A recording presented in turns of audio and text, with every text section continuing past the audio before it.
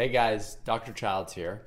Today we're going to be talking about the symptoms of magnesium deficiency. In fact, we're going to be talking about a lot more than that. We'll be talking about the symptoms, I'll be talking to you about the causes, I'll be talking to you about why testing is not very accurate, and how to fix the problem with either supplements or food. Now, what I want to start off by saying is that this is a very common nutrient deficiency. In fact, next to maybe vitamin D, there are a huge number of people that suffer from magnesium deficiency. The estimate, it's hard to get an exact figure on this obviously, but some studies suggest it's anywhere to between 40% to 50% of people do not have enough magnesium inside of their bodies right now and may be suffering from the symptoms we're going to talk about right now. So let's jump into that. Now, some of the most common symptoms associated with magnesium deficiency include about the 6 or 7 we're going to talk about here. But what I want you to realize is that there are many others, and that's because magnesium impacts over 300 cellular pathways inside of your body. So it's really hard to say, well, if your magnesium level is low, you're going to experience this symptom, like your eyes are going to get bigger.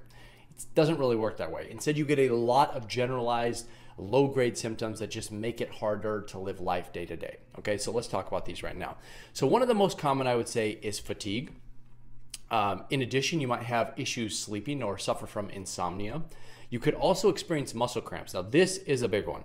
Muscle cramps, if you have any sort of muscle cramp, like you wake up in the middle of the night because your muscle's cramping or whatever it is, maybe you have an eye twitch, something like that, look at magnesium. Almost always you can solve those problems by taking sometimes high doses of magnesium.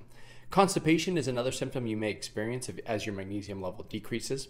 Depression or other mood disorders can also occur. You may experience a decrease in appetite, although I don't see that very common, but this one I also see very frequently, and that is headaches and or migraines. So you can think of magnesium as having a calming effect on the body. So if you have a hyperexcited state of any sort, magnesium can kind of bring that state down. So headaches, migraines, muscle cramps, right? Those are excited states. You can kind of bring that down, calm your body with magnesium. Now, if this wasn't enough to want to get you to look at optimizing your magnesium, then perhaps you should take a look at the increased risk of diseases you get by not having enough magnesium. And that includes an increased risk of diabetes mellitus, which is type 2, an increased risk of insulin resistance, which by the way leads to weight gain, and an increased risk of heart disease because of the calcification that can occur inside of your arteries. So no matter what, dealing with magnesium deficiency is a big deal and something that should be top of mind for you if you're listening to this. Now the question is, why is this so common? Because it's very common. Like I said, 40 to 50% of people have it. That's huge, right? They don't have a gross deficiency, but they have suboptimal levels. Now I would say the number one cause is most likely stress. The more stress that you are under, the faster you deplete magnesium. The less magnesium you have, the less resilient to stress that you are, which creates a cycle that continues in perpetuity. It's a vicious cycle, right? The more stress you're under, the more magnesium deficient you become, the more easily you are susceptible to stress, the more magnesium deficient you become, etc. So stress is absolutely, from a physiologic standpoint, probably the number one cause of magnesium deficiency, and the reason that people should pretty much always consider taking magnesium supplements or concentrating their diet to include magnesium-rich foods. Now, I eat a whole food diet. I try to live a very healthy lifestyle, and I still take magnesium supplements very frequently for this very reason, because no matter how healthy you are, you're going to get under stress, right? That's just going to happen to you. Day to day, you're going to experience stress. It's going to impact your body. End of story. Now, another big reason, I would say probably number 2, is diet.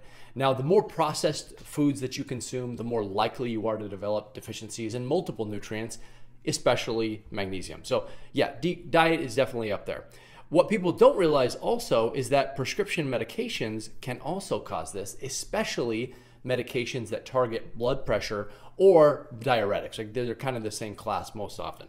But if it's impacting your kidneys or your blood pressure, there's a high probability that is increasing magnesium excretion. So you're getting rid of magnesium faster, and that's not a good thing. So this is why you always need to be conscious of your magnesium level, because stress is happening in your life. Now, if you're eating a whole food diet, that might be okay, but you might be taking medications which also cause it to become depleted. So no matter what, you're going to have to keep an eye on it. And then I would say lastly, another big cause is stomach acid, so decreased stomach acid. And this occurs primarily because people are taking a lot of proton pump inhibitors or acid blockers for acid reflux. So a lot of people do not have adequate concentrations of stomach acid, which increases the excretion of magnesium inside of the gut because you can't absorb it as well. In addition, a lot of patients have thyroid problems, which also decreases stomach acid and will lead to multiple nutrient deficiencies, including magnesium. So you might be thinking, all right, this is all great. So I'm following everything.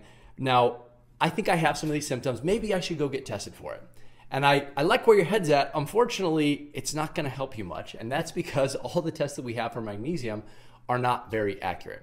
If you were to go into your doctor and ask him or her, hey, can you test my magnesium? They would order something called a serum magnesium. Now, here's the problem with, actually, I'm going to tell you the problem by explaining to you why RBC magnesium may be the solution to that problem. So RBC magnesium is a more accurate test because it assesses the amount of magnesium found inside of red blood cells. And the reason that this test exists is because people, doctors know, researchers know, that it's really hard to adequately assess magnesium concentration by looking at the blood. And that's because the blood is just a highway. It's a highway that takes nutrients where it needs to go. Yes, it brings oxygen, nutrients, all sorts of things, everything that your body needs to the cells where they need to go. The problem is the majority of magnesium inside of your body is found inside of the cells. And your cells are really, really, really good at hanging on to that magnesium because they need it. It's so critical to the function of intracellular processes. They don't want to get rid of it. So what we do is we say, hey, let's look at the blood, and we're going to assume that if there's a certain amount inside of the blood, well, we can make a guess about how much is actually in the cells. And we're not very good at that, and it doesn't work that way.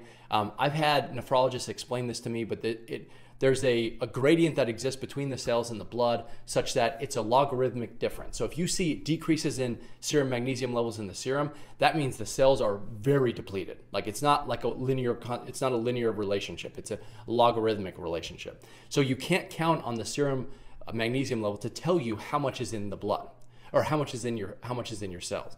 Now, RBC magnesium attempts to solve that problem, but it's still not very accurate.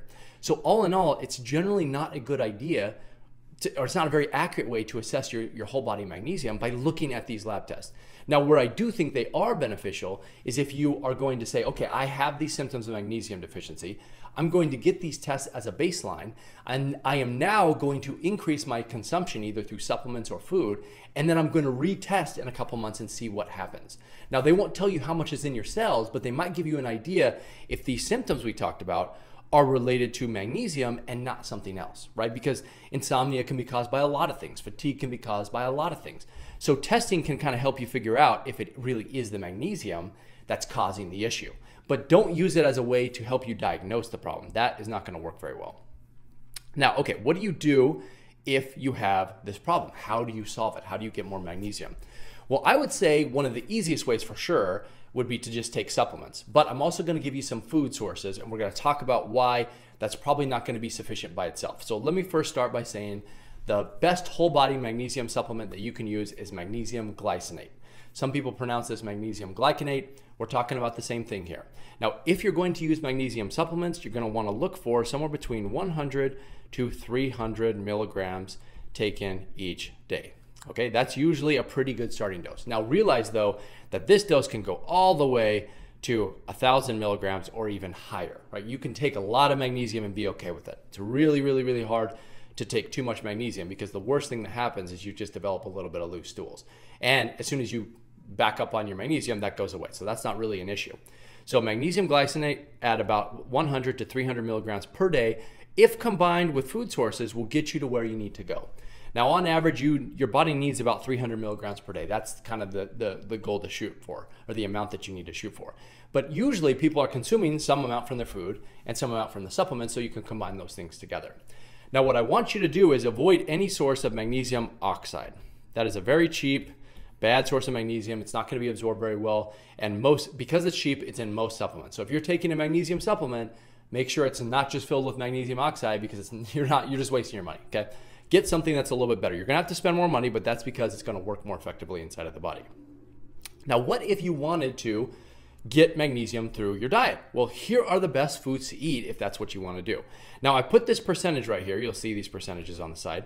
That percentage indicates how much that represents of the total amount that you need each day. So for instance, the two best, by far, the best sources of magnesium are pumpkin seeds and chia seeds. Pumpkin seeds per serving provide you 37% of the total amount that you need each day. And chia seeds provide you 26% of the total amount that you need each day. Now, for perspective, that means you need about 3 servings of pumpkin seeds or 4 servings of chia seeds to get to that 300 milligram value. That's why I said, how many of you are eating that many pumpkin seeds or chia seeds each day? Probably not a lot, right? So that's why I said supplements make a lot of sense, at least to just make up the difference. Now, some of these other ones still contain a high amount of magnesium, but compared to the pumpkins and chias, not very much. So we have spinach, almonds, peanuts, black beans, edamame, peanut butter, and potatoes. Spinach has like 19%, almonds have 19%, all the way down to potatoes, which have 12%. So you can see you need quite a few potatoes to reach that magnesium threshold, the amount that you need every single day. And it's not feasible probably for most of you to be eating 8 or 9 potatoes a day. That's just the way that is. That's why I recommend combining supplements and foods together. Get the total amount of magnesium that you need. Have a magnesium supplement that you can lean on, especially when you notice you're getting more stress, if you're getting more headaches, if you're getting more muscle twitches, if you're having problems sleeping. Don't be afraid to take 200, 300, 400 milligrams of magnesium in the glycinate form. And honestly, if your problem is related to magnesium, you should see a pretty rapid improvement. I'm a big fan of recommending magnesium. I've seen a lot of success in using it. So if you have any questions for me, leave them in the comments below. I try to get to those questions as frequently as I can. And otherwise, that's all I have for you guys today. So I'll see you in the next one.